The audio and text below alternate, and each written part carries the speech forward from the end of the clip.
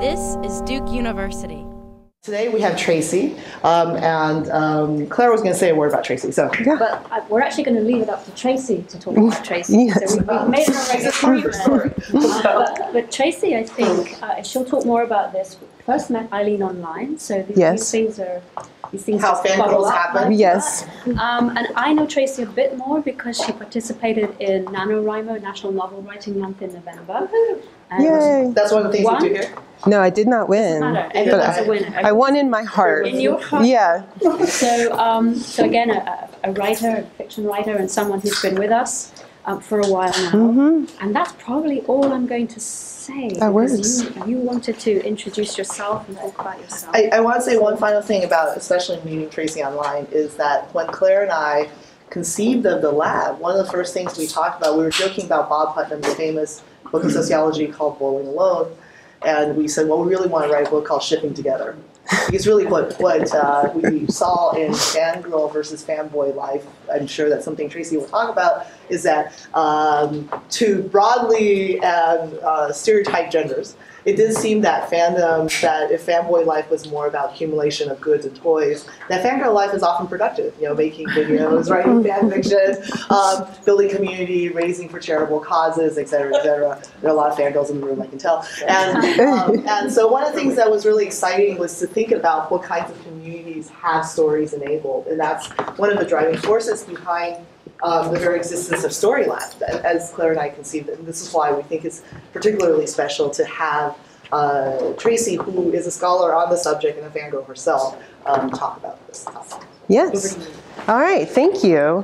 I'm going to sit down, but I just wanted to do a quick thank you to Story Lab for supporting me, and I'll get to this in the talk, but so much of this research, formal research, began in 2016 for this project, and Story Lab supported me in helping me get to Geek Girl Con, which I'll talk about later, last fall in Seattle, which was an amazing opportunity for me to sort of bring so much of my research full circle, so I just wanted to plug them for that support in helping research continue to happen, and also in paying for me to go to a con, which is pretty much like a fangirl's dream, is that somebody else wants to pay for you to go and talk about comic books. So that's what I did. So just to start with this title slide, I really want to draw your attention to the subtitle. It's not there just for for no good reason. Fangirls, digital tribes, and social movements is very much the order in which I discovered this community. Fangirl being something that was very close to my heart as far as an identifier, but then digital tribes being something that I learned through research, and we'll talk about what that means. And then social movements is sort of like on top of digital tribes almost as soon as I started researching this group. So I wanted to just draw your attention to that. So this is really a little bit of a slide to help you understand me and where I come from a research perspective. I went to UNC Chapel Hill. I was an undergraduate there, a little school down the road with the color blue that I like also. And I got my undergraduate degree in communication studies, and my minor was English, but I did a lot of creative writing there as well. My master's degree was also from UNC, directly following, and that was a graduate degree in communication studies with a focus on performance studies. And communication studies at UNC is particularly interdisciplinary. There's Larry Grossberg there, who is sort of a powerhouse in cultural studies, was a part of my curriculum. Della Pollock, D. Swainy Madison, these are big names in performance studies and also in cultural studies and narrative, and folklore. So I want to talk about that. So really that's where from a scholarly perspective, that's where I was born, and we'll talk about that as an introduction. I will just tell a quick story about that when I was my first semester of graduate school, we had a guest speaker come in and say, let's go around the room and talk about your research interest and your projects, which is sort of like a nightmare question to ask a first semester graduate student. And when they got to me, I just froze up and I just sort of blurted out the first thing that came to mind, which was, I'm interested in deception and shape-shifting, which sounds like a crazy answer, but it actually is exactly what I was interested in. I was really very much interested in what does it mean to be authentic? What does it mean to be true to oneself? Welcome, come on in. I think we can pull some chairs up. What does it mean to tell a story about oneself? How does identity, and what are the limitations of identity in terms of telling stories about ourselves? So that deception, shape-shifting answer is actually quite good and appropriate for me. So these are the questions, like I said, that I was asking. I was introduced to identity studies as like, these big categories that we're all familiar with: race, class, gender, sexuality, ethnicity, ability, among others. And so I said, okay, well, those I understand, but what other very authentic identities are available to us? How else can we talk about ourselves? Where are we allowed to play with identity? Because I think culturally, the idea of playing with identity or not being clear about identity is sort of tagged on top of being inauthentic, and I don't think that didn't seem right to me. I was like, I think there's other ways to talk about oneself. So for my master's thesis project, I said, okay, so what are the stories, what are the places where we can play with identity? So for me, that drew me immediately to the trickster figure as an archetype. If you're familiar with this archetype, this is something that is seen globally, but I chose the global South, in particular West Africa and the Yoruba tradition, to look at the trickster Eshu, a messenger, someone, a figure who speaks in many tongues, a figure who plays on languages, a figure who represents himself, and works between humans and the gods. And then I also looked at Superman because I'm a fangirl, like I said, and I feel very much that Superman is sort of an American myth. And I asked these questions about him, who is he, what he does, who is he? I was really fascinated with, in particular, this image here of the phone booth, because even though I'm a Superman fangirl, I really love the superpowers, but that's not why I'm interested in him. I'm interested in him because he carries all of these different identities all the time, right? Like he is Kal-El, the son of Krypton. He is Clark Kent. He is Superman. Some of these names were given to him. Some of them he adopted in these ways. But he also is really essentially a character who has to manage all three of those identities. Like that, to me, is his core. Is this right here, this space where he has to make a decision about who he's going to be in this next moment. So I wanted to talk about that. Like that's a place where he's allowed to play. And also, he's a liar. Like he is not honest every day, but he's heroic, right? And so to me, I was like, okay, so you can be inauthentic, but it can also be heroic, is how I see Superman. So the next project I want to talk about is this project called Fooding Race that I did as a graduate student. And here, if you're in the room and you've ever been called an Oreo, then I don't need to explain it to you, but this idea of being black of skin but white in performance. And of course, this draws on Judith Butler's theory of gender performativity. Judith Butler says that gender is a performance, it's mimesis, it's repetition. We do acts that perform our gender over and over and over again. And so that's where gender comes from. For me, this was really ringing true in terms of this critique that calling someone an Oreo is critiquing their performance of their race. And so I came up with this paper. It won the debut paper at National Communication Association. And I really was looking at how do you diagnose authenticity and how are slurs a part of diagnosing someone's identity authenticity. And so for me, it was conceptualizing this Cartesian split between praxis, right? What do you do? And epidermis, what your skin is. So these are things that were really fascinating to me. I really felt like the slur was a form of consumption, not just because of this food, but it was a way of eating the anxiety of someone's performance. It was a way of consuming the anxiety of someone who was a faulty clone. And so this quote is from Rebecca Schneider, one of the researchers I drew on, and she also draws on Butler quite a bit. The clone is unnerving because the cultural fear of mimesis is a fear of indiscrete origins. So I really felt like it's really resonant to me, this idea of the clone and why the clone is scary, why the clone needs to be addressed, and in this case, corrected by this slur. So I'm getting to Geek Girls here. I'm telling you sort of how I process all of these understandings of identity. And then these are the next questions that I started asking myself when I graduated. How does technology provide new ways of interacting with narratives? How do fans and affinity groups perform their fandom online? How is fandom performed, right? So we've talked about how heroism is performed, how authenticity is performed, how race, gender are performed, how is fandom performed. So that started 3 years of my work in the video game industry. I was a voiceover artist, producer, dialogue writer, but my video game work was for a very specific type of game, a game that adapted one type of experience into a digital interactive one for fans of a pre-existing property, like REO Speedwagon. So one of my projects was an REO Speedwagon hidden object game. What REO Speedwagon's promotional team figured out was that their chief fan group, their demographic, were women sort of in the like 30 to 45 range.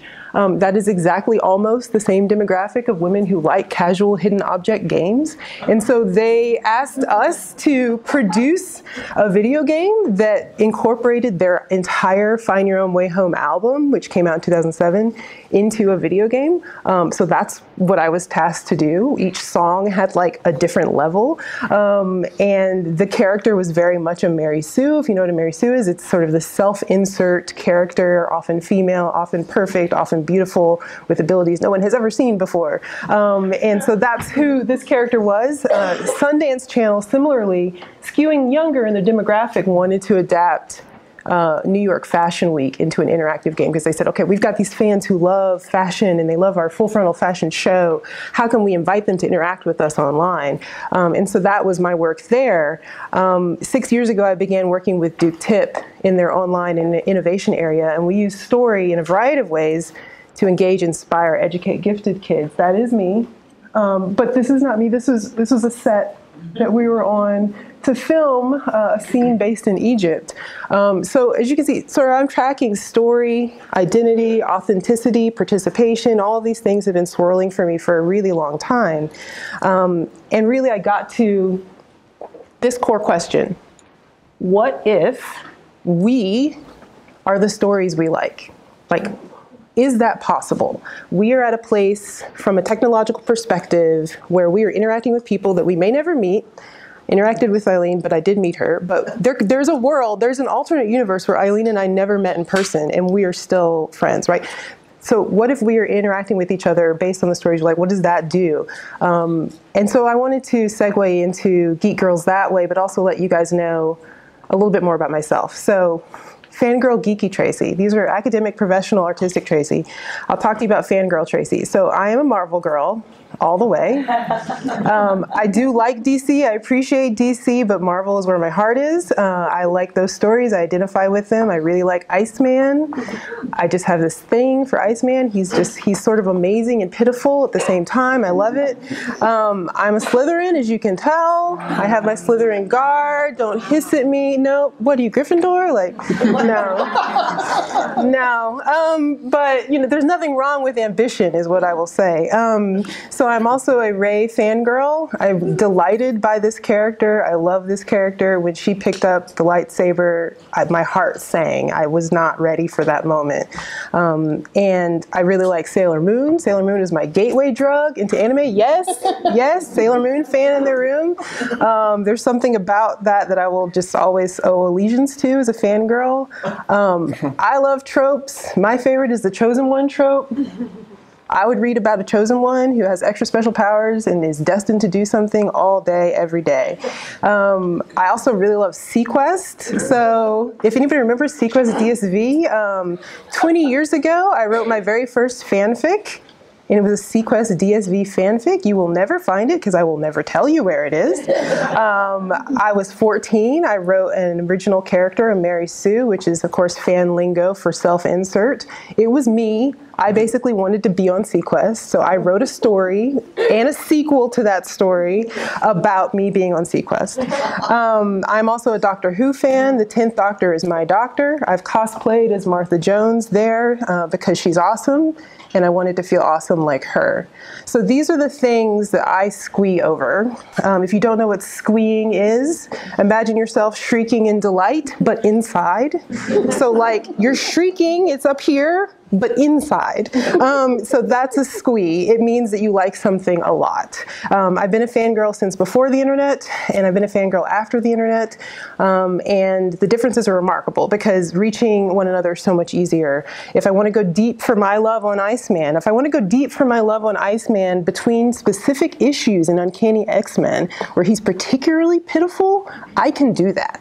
The internet will let me go deep in that way, and I will meet people there who are like, yes, that is my jam also.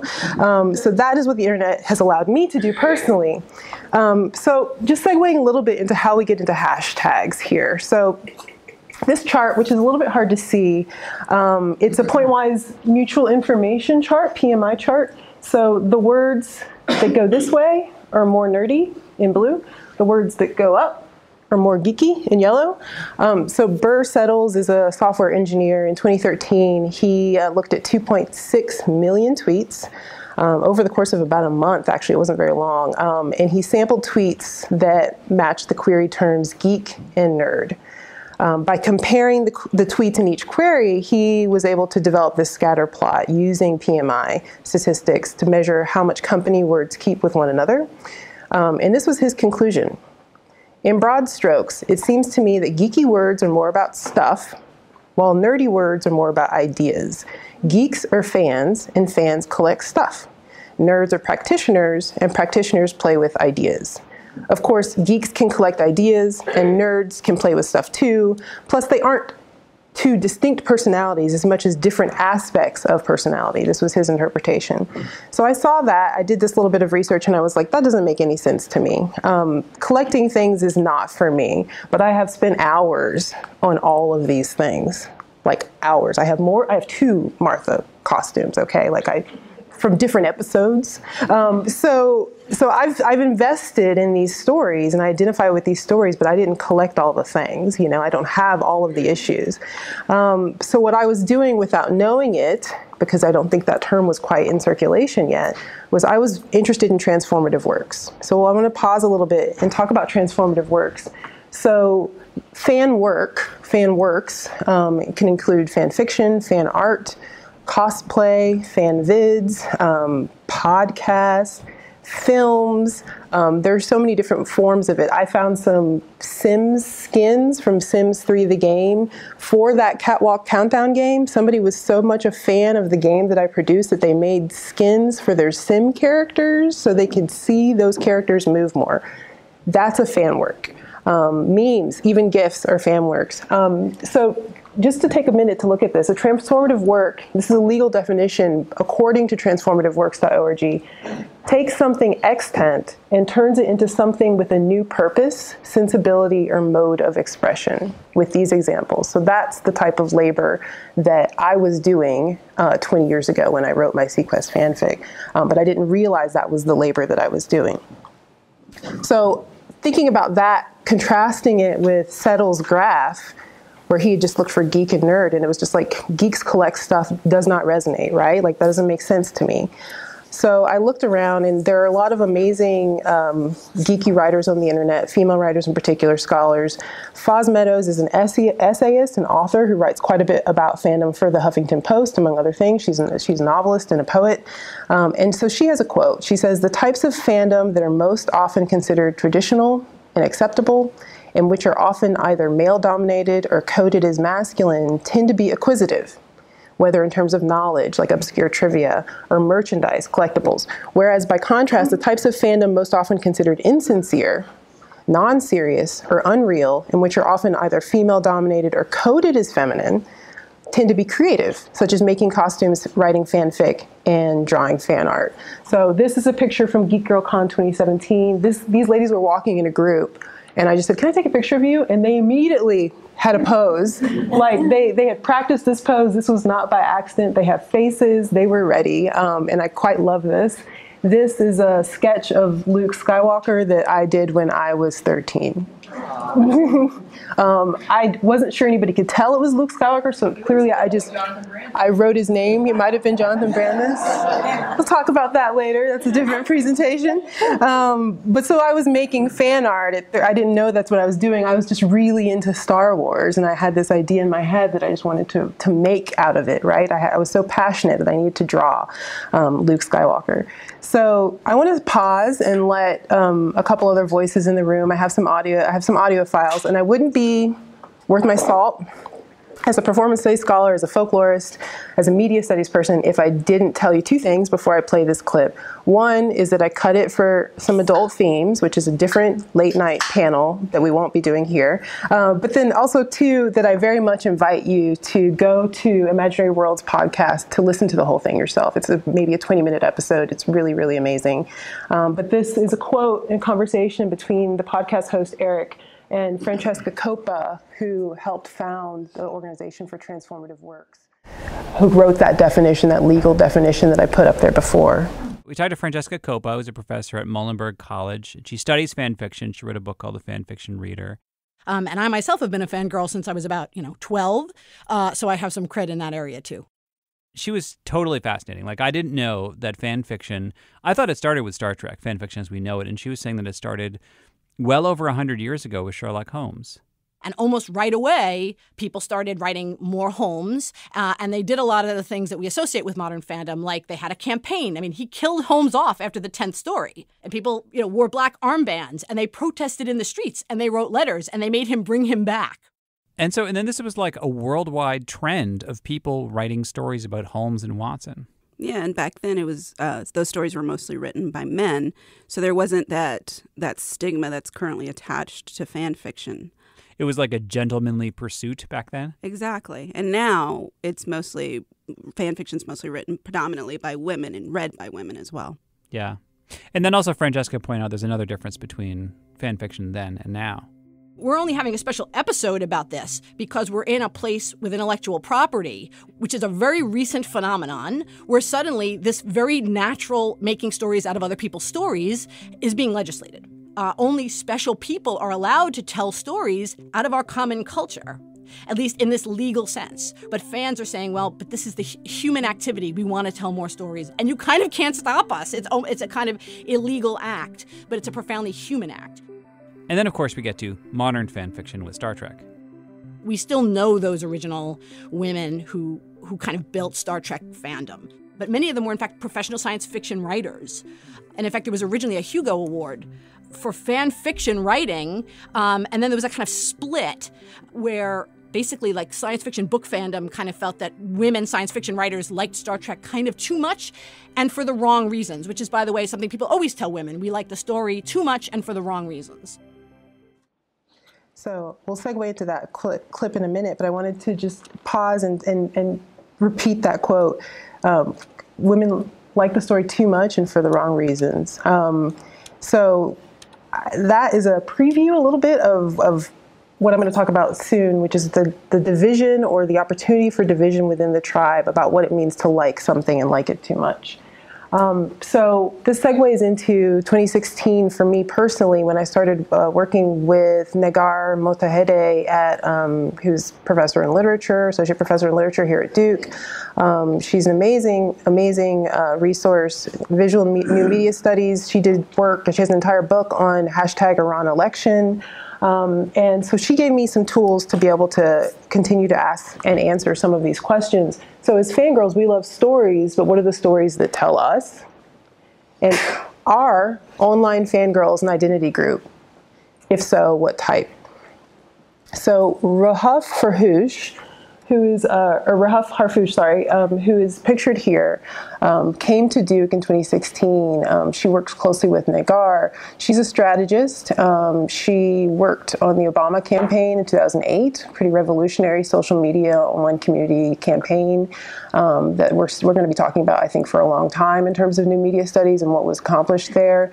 And she has some interest. She's a digital anthropologist, but she has a really interesting take on what that means. So I'm going to read a quote from her.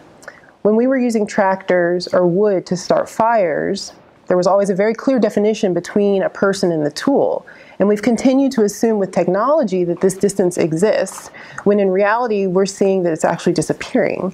The distance between human beings and their technology is blurring, and so it's resulting in new behaviors, new belief systems, new structures in a way that is fundamentally redesigning how we live our lives.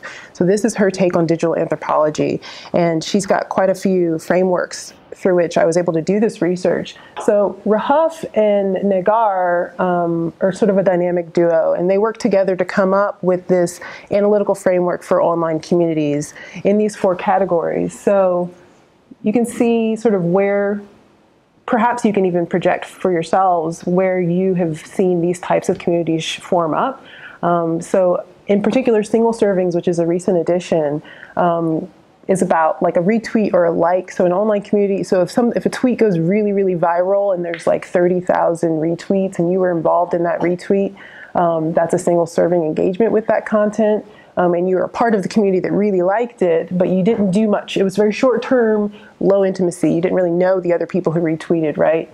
Final 4 is, hours of time. People may be excited about it for months and months and months, but it takes a very short amount of time. And hashtag Final 4 might trend for like 2 days or something. And then there's these ecologies when people are like, oh, I'm Star Wars is over 3 decades old.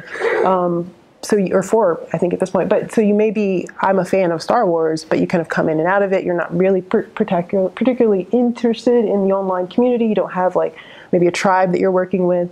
So the question here is, where do geek girls land? Spoiler alert, they're a tribe.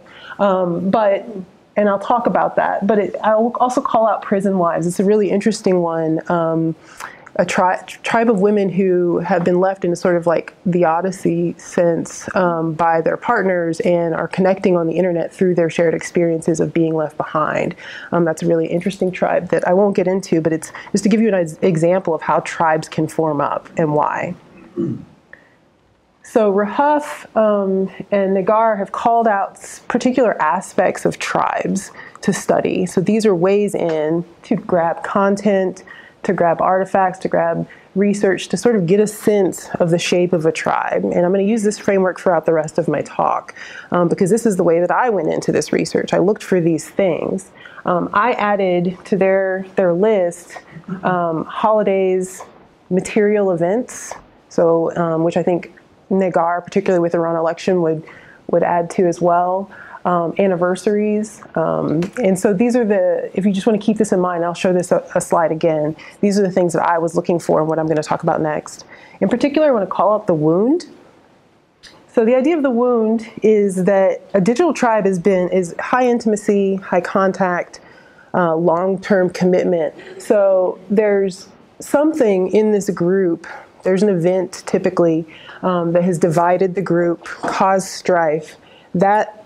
The fact that there is a wound means that there's high intimacy, right? Like if you don't know anyone and some big event happens and you're on opposite sides of it, you're not really upset. It's not causing a wound to you. But because of the high intimacy and because of long-term engagement, it creates the context for a big event that's controversial to create a wound within the group. And that is a defining factor for tribes that makes them very different from like an ecology, for example.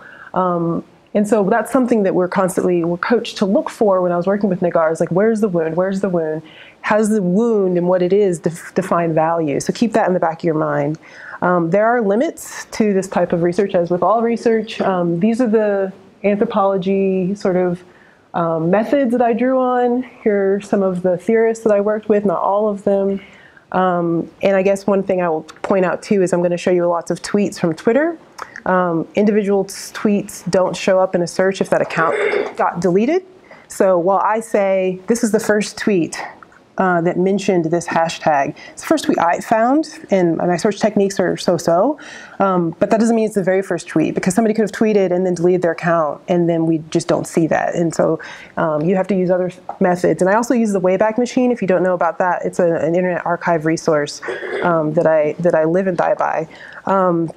All right, so getting into some of this collective stuff that I've looked at for Geek Girls. So Geek Girls on Twitter, which is probably the main platform I'm going to cite, was first used in 2009, January of 2009, by this individual, Andreas. He was talking from an IT perspective, so more sort of computers, networking, and he mentioned this, he had this observation: all posts on the start page of Mashable are by female editors, Geek Girls, right? And then he says, currently all posts are this. So he's like trying to draw attention to this thing, do a status quo on fem IT. So he's trying to sort of ping out, like, somebody needs to talk about this phenomenon that's happened. But the first use, this is where things get interesting for me. The very first use of the hashtag as a call for community for Geek Girls was by Riley Geek, who has sadly deleted her account, so I'm glad that I took all these screenshots. So the first tweet before is January, this is March of 2009. So she used it to call for community and connection. Show me some love, hashtag Geek Girls. She used Mr. Tweet, and if you are an old-time Twitter user, Mr. Tweet, we follow, there were all these different mechanisms to try and connect to people because hashtags were not linked at this time. And so people were constantly trying to find other people who were interested, and so they had to use these third-party tools, which are just like defunct now. But then this was the first association here between Geek Girls, tech, and comics. So the first time Geek Girls was associated with both technology and fandom was Riley Geek. And she's clearly like, she's calling out, like, who else is out there? Hey, hit me up. I want to talk to you. April, so she did this in March, April of that same year, she founded Geek Girls Network, which is a pretty formidable blog at the time. It's on WordPress. It's still up there. She left it, but you can go into the archives and see some of the work that they were doing there.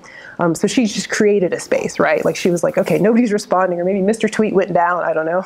And then she said, I'm going to make a space for myself. This is Geek Girls Network. It's literally a network where I can sort of connect to women. So this is an interesting sort of precursor to the wound, an interesting tease of the wound, I think. In June of 2009, there was a Flash Belt conference. I don't even know if they do this anymore because Flash is not what it once was, but a conference for Adobe Flash developers, more in the IT realm of geekiness, right?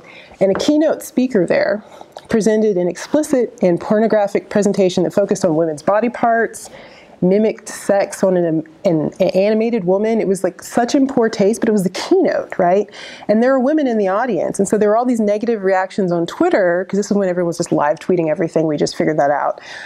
And the negative reactions were being responded to by other men who were saying the women are prudish, they're easily offended, excuses were being made. That's just Haas, you know? And so immediately there started, from women who were there, developers who were there, they started sort of countering this with pros not prudes. And so there was a trend, a small like mini campaign of pros not prudes, of women who were in the audience who were IT and what they considered geek girls, who were not, who said we have a right to not be offended in our business space, right? This prominent website, Geek Girls Guide, was really the organization that started this. So this is an early indicator of what it means to be a geek girl on the internet. In that, in some cases, what you're going to have to do is fight for this identity or fight for this right. This is something that I remember. San Diego Comic-Con, if you don't know, is just this massive, biggest, maybe one of the biggest, not the biggest, but comic conventions. Now it's quite commercial. There's lots of movies and producers and actors who attend. But at the time, LA Times posted a Girls Guide to Comic-Con, and it basically reduced girls' interest to Comic-Con to just coming for, like, male stars, not really because they're interested in comics or story or all of the reasons that, you know, drive someone to draw a sketch of Luke Skywalker. And so there were all these reactions. This is from IO9, which is a science fiction fantasy blog. My favorite about this is, speaking as a fangirl raised by and with 4 girl geeks, I am ticked off. Not since the viewing of Spider-Man 3 have I been in such an outrage. Which I love that because, yes, that was a horrible experience. But that just shows you the ire, right? And so this highlights, you know, and previews further controversies and slights to this geek girl community. Riley Geek got involved and sent out a URL to Wired's Geek Dad article where he was standing up for geek girls. IO9 ran this article, Is It Not Really for Girls?, critiquing the LA Times and what they put out and some of the reactions. In response to what happened in 2009, a group of prominent geek girls on the internet, I don't have all of them tagged here, but they got together, prompted by Geek Girl Diva, who's a blogger who also knows Riley Geek, by the way, and she wrote this post, "Geek Girls, like unicorns, don't exist."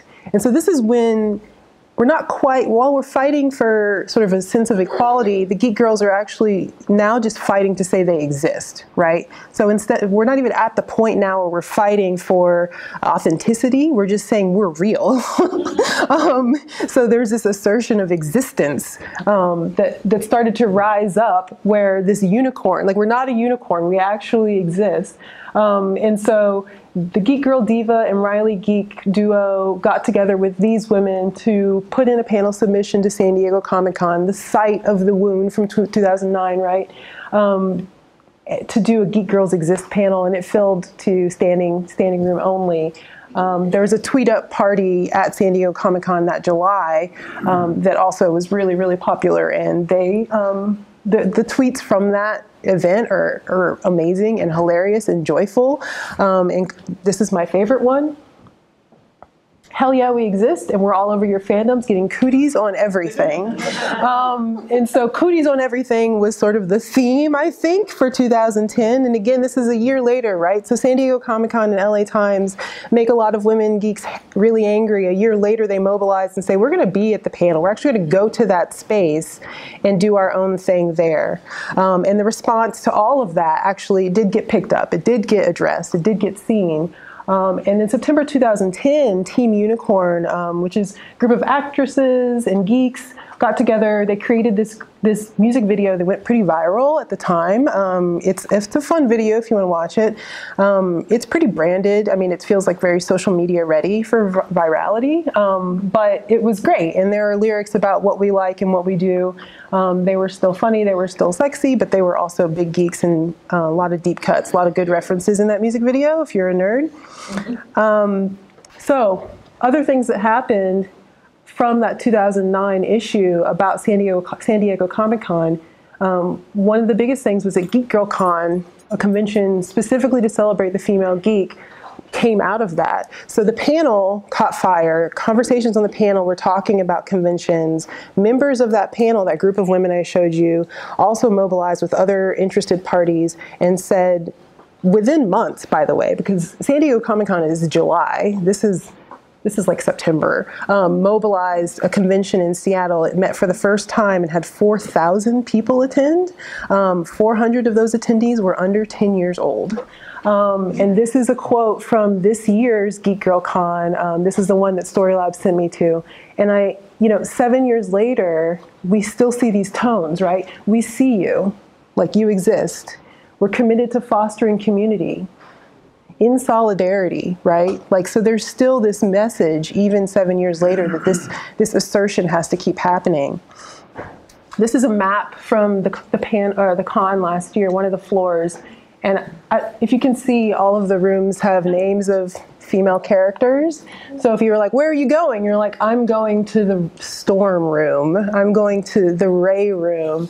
I'm going to Uhura room. I mean, like, so you were just never really without reminders of these female characters and what they represent in the stories, knowing full well that all of us are so attached to like one of these characters, and you really wanted to go to that space and be in that space.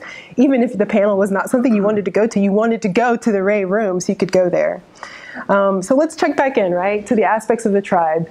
So far, you guys have learned about, if you haven't heard it before, Mary Sue. You know about fanfic, you know about transformative works. We have some leaders. We've talked about Francesca Coppa. I've talked about the Geek Girl San Diego Comic-Con group, several hashtags, tweets and posts, archetypes, the unicorn, and then the material events, both the Comic-Con panel, the tweet up, and then we've also got Geek Girl Con, which is a pretty significant reaction. And all these things are in a line, right? So then I started looking into the hashtag more specifically. It's okay, what is the work of the hashtag? What work is it doing? And for me, it was a ping in the network, inspired by Sonar. It's a network ping that does multiple things. It identifies the sender, requests a response, echo response, measures time, receives a reply, echo response. So it's more than just identifying an object, it's putting a call out there and asking for confirmation. So for me, the hashtag in a lot of these posts are cyclical and they reverberate in this sense. They're like a tribal call out into the wild. So they initiate, they receive, they respond, they echo back across the networked chasm of pop subcultures, subcultures. They create this constant reverb action that affirms each individual's existence, the existence of the tribe, the everyday life of the tribe. In fact, actually, I'll go back. In Spanish, you can't read it, but it says, "Chicas, you are not alone." Hashtag Geek Girls. So Geek Girls exist, and they come in a multiplicity of forms. You may not recognize them in everyday life, but the internet and this ping and this hashtag tells you that they are there. So rituals and practices, I wanted to talk about those. So these are two that I'll talk briefly about. A call-out practice, which is not unusual in fandom at all. It's about calling out, typically content producers, for maybe a gap or a mishap or a mistake. It's a form of geektivism because these campaigns actually result in change many times. And then slice of life selfie rituals, and we'll talk about what it means to claim and reclaim an identity in domestic space for a selfie. So call-outs, they directly engage with content producers, and that's what social media and Twitter in particular allows us to do, right? And so this is one of my favorite examples, which is the hashtag Where's Rey campaign. When Star Wars The Force Awakens came out, people were so excited. You know, they had sort of like hidden that Rey was Force sensitive and we didn't know that she was going to be a Jedi. But then when you found out, there were just no toys of her anywhere. And you would go to Target and just sort of walk, you know, it'd be like, you know, you're in the desert. There was just no toys. And so there was this constant, like, where's Rey? Where is she? And so people would do hashtag Where's Rey, and they would take pictures in Target, like up and down the aisle, and just be like, where is she? You know, like, I don't understand. And then this sort of brought up some other campaigns. Where's Gamora? Where's Leia? Where's Natasha from the Avengers? Because this seems to be, and I don't know if it's just this understanding that women don't collect, right? Maybe that's what it is. Doesn't mean I don't want like one Rey thing. Like, I don't need all the Rey things, but just give me something. And so Where's Rey just sort of continued with just this people who were just like, I don't understand. And then Where's Rey? Like, where is she? And so that eventually they got J.J. Abrams involved. They got Hasbro involved through Twitter. Eventually, there's Rey. And so there's Rey was the response for Geek Girls. Here she is. And Hasbro did make an official response to Jill Pantozzi. Jill Pantozzi was the redhead on the bottom right of the San Diego Comic-Con picture. So she's still working, right? We love your passion for Rey. We're happy to share that we will be including her in the Monopoly Star Wars game. Okay, that was not enough, but sure. But J.J. Abrams did respond and say, yeah, that's completely unacceptable. So slice of life as a ritual. To me, these are interesting. So this quote, you have a right to be here, right to acknowledge us as we are, right to document that. So Nagar has a lot of work about selfies and about how selfies are a form of feminist domestic activism. The amount of content being put out into the world, visual content of oneself in a domestic space that women are doing, and how that operates on multiple levels. So I would say that in the spirit of that, that's what I think is happening with all of these hashtag Geek Girls selfies that are popping up primarily. You'll see those on Instagram and Twitter, but mostly Instagram at this point, right? And they're interesting because it's showing women geeks in the middle of geeking, like mid-geek, right? Like you're at home and your feet are up and you're watching One Piece, which is an anime. Like, here's the evidence, almost, of my geekiness. And that's a little bit of selfie culture, right? Here's me, the evidence of me doing a thing. I didn't eat the meal unless I took a picture of me with the meal. You know, I didn't go to the place until I did a selfie at the place. But here, they're documenting what they're doing as a part of that. Here's another, this is not a selfie, but it's an interesting, like, a little bit of a counter, right? There's some collecting going on here, clearly. But this was a Force Girls account, and so all they do is repost women Star Wars fans. which is, I mean, it's a repost account. They want submissions and DMs of your selfies of your Star Wars fandom. So let's dig into the wound. And this is the last real segment of this presentation that I'm so happy with it. So the wound, if you've at all been around Geek Girls, in 2012, the wound, I think in the serious way, happened for this community. So the ping has been considered a security risk, as merely acknowledging a host presence turns it into a potential target. So this is straight from understandings of computer network pings, but it holds true here, I think, as a metaphor. So there's a prominent comic book writer who put a post out on Facebook ranting, vitriolic, completely incensed. This is all just one big rant. You don't need to see what he says. Just know he's angry and there's lots of caps about women preying on male fans. You don't know shit about comics. I mean, he's just so angry, right, that women are involved in con spaces, that they're inviting themselves to con conversations. He's portraying them as these sort of evil hunters. Then came the memes. I'm such a nerd. Calm down. You're just a whore who found glasses. I mean, this was sort of the nerd girl meme, which got re-memed for months and months and months. So yeah, when you put yourself out there, you draw attention to yourself and that you do exist. So the assertion that I exist is in itself dangerous, right? And so then she got re-memed. OMG, Star Trek is so cool. I love Luke Skywalker. People making fun of that. This person was super angry about Natalie Portman in a Star Wars shirt and just assumed that she was just some hipster girl in a shirt. And so you can't read the quote, but they're just like, that hipster girl needs to take off that Star Wars shirt. She's not a fan. And people are just like, she's in the movie. What are you talking about? So we have the idiot nerd girl meme, and then we have the accusation, right? What's happening here is that the accusation is that women are sirens, that geek girls are not, that the ones you're seeing are not real, that there's some beauty expectation for what women can be if they're a real geek girl versus not a fake geek girl, rather.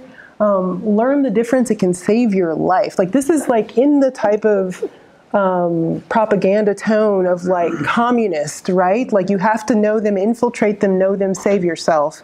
It's an accusatory myth. It situates geek girls as this villainous, distracting outsider to the true hashtag geek collecting community.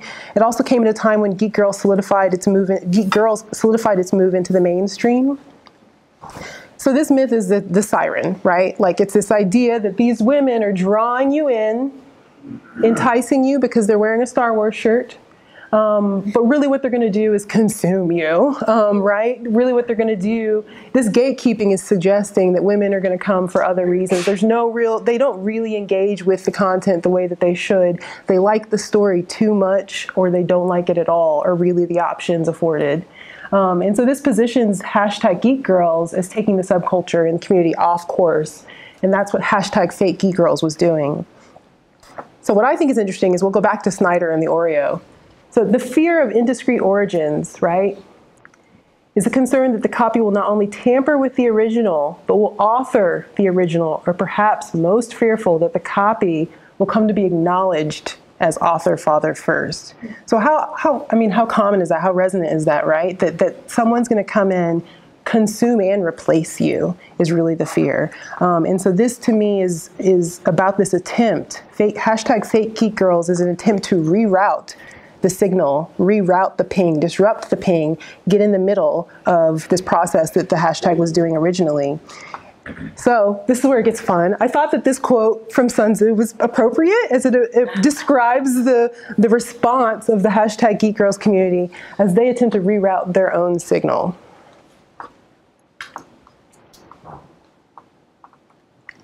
So the proponents of fake Geek Girls forgot, I think, or maybe never really understood, that the very substance of the geek ecosystem is absorption in some way or another. They forgot or didn't realize that this hashtag was operating in what Blackmore calls a memeplex, an ecology of memes. So the hashtag Geek Girls tribe absorbed hashtag fake Geek Girls and used it as a prop. So they started grabbing accounts. They started grabbing Twitter accounts and Instagram accounts, but they were run by women. They started making images, fan art. This is a organization that took hashtag fake geek girls on a little like sign and took it to a con and found women in cosplay, women who had clearly spent hours, right, engaging with this content, and said, here, hold this up. So this is what a fake geek girl looks like, someone who is dressed up as all of these characters. And so they reclaimed it, they reabsorbed it, and of course the idiot nerd girl meme got remixed, which I think is beautiful, reappropriating your icons. Hasn't read all 900 issues of Batman, neither have you. And then the Mary Sue launched earlier than this, but the Mary Sue launched as a female-driven geek blog. So I'm going to return back to Francesca to help close us out here to talk about this work. And just preface it, but I met Francesca last year at the Haystack Conference in Florida. I didn't realize she was sitting in a session beside me like a couple rows over until she introduced herself to the room. And let me tell you, I just did that slow head turn where you're like, what? Because I'm fangirled silently, squeezed silently over sitting next to her because she's pretty remarkable. Francesca studies fan fiction, but it's also personal for her as well. She was part of the second generation that picked up the mantle. And we had to do it old school in the mail. You had to get your mom to write you a check for a fan magazine, and you had to go to a collector's shop, and you had to go to a bookstore. Like, you needed to get a plane ticket to fly to a convention, or get your mom to take you, or get somebody to get a check to send away for the zine. Like, you couldn't do it if you were 13 years old unaided. But now you can because it's online. You can do it from your bedroom. Not only does she read and write fan fiction, she also helped to create one of the biggest clearinghouses for fan fiction called Archive of Our Own. We started in 2007, and we started with a blank cursor of code, my friend. I mean, in others, we designed it, and when we started, people started saying, okay, here's what we need. Do we have lawyers? Turns out fandom has lawyers. Like, do we have professors? Turns out we have professors. Turns out we have journalists. I mean, we had all of these sort of women come together, and the coders literally were like, well, since we're building it from scratch, let's build it to do exactly what we want. So, Francesca, like I said, she's pretty remarkable. She, when I first started speaking with her and introduced myself and said, okay, here's who I am, here's what I like to talk about, here's what my interests are, she immediately said, oh, you're one of us. So again, that feeling of tribe. And she also, without me prompting, immediately launched into our tribal history, telling this story, and just said, so what happened was, we had all these people, and the lawyers came and the coders came. And so she really has internalized the story and wants to repeat it in this sort of oral tradition sense of like telling you where you've come from, right? And I found that really meaningful and stirring because I had never considered all the labor behind some of the things that I get to enjoy and where I am in my fangirl sort of life, where I've picked up, I guess maybe I'm like third wave or something like that. But so Francesca is just really, she's what I would call part of the historical history and background here. So we've talked about all of these things now. We've talked about the wound, but I want to revisit it one last time on this last slide. So the wound didn't divide in this case. It helped to define value, though. And the way that the community handled its wound is how it handles every other story. It remixed it. It adapted it, it transformed it, it took the wound and made it part of its identity expression. So through the wound and all the practices and rituals that came out of it, the tribe started to tell its own story about how we are the chosen ones, how we are our own authors in this existence. And that, I think, is very much the labor of Fake Geek Girls. So for next steps for me, I'm interested very much in blurred culture, which is something that's really become more prominent, I think, in terms of websites and blogs and social media accounts and tribes, and that is Black nerd culture. I'm interested in the ways that geeks and nerds and race interact. Desi Geek Girls is another Twitter feed that I've started following of Indian women, and they're both geeky and nerdy, but they also talk about Bollywood. Data mining for transformative works is something that's really gotten to be very prominent in the last few years. If you go to fandomstats.org, you can use an API that will help you look at fan fiction statistics from AO3, because AO3 is an open source platform with lots of tags, and so they're able to look at a lot of data. So that's something I want to get better at. And talk about fangirl gatekeeping, where even within this tribe, is as remarkable as it is, where is gatekeeping happening? Because gatekeeping continues to be a practice sort of everywhere. And then geektivism. So much of what hashtag Geek Girls did was starting to be this grassroots social movement of making things happen, moving things from the digital to the real. And so I'm also interested in ways that other geeks are doing that sort of activism. And yeah, that's my talk. So thank you.